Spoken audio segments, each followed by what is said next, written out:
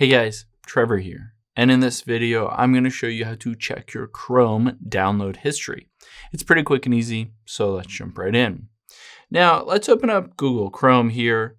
I'm on my iPhone. You can do the same steps if you're on an Android or if you're on a computer as well. So I'm just going to download a sample MP3 file to show you the process and where it goes.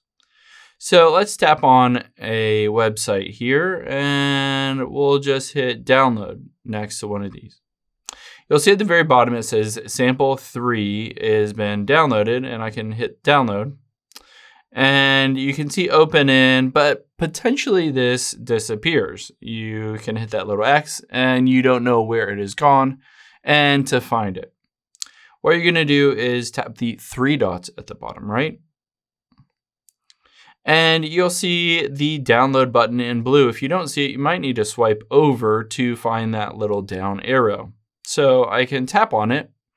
And the cool thing is it brings up the file and the folder that Chrome download is put in. So you can see there's that sample MP3 that I have.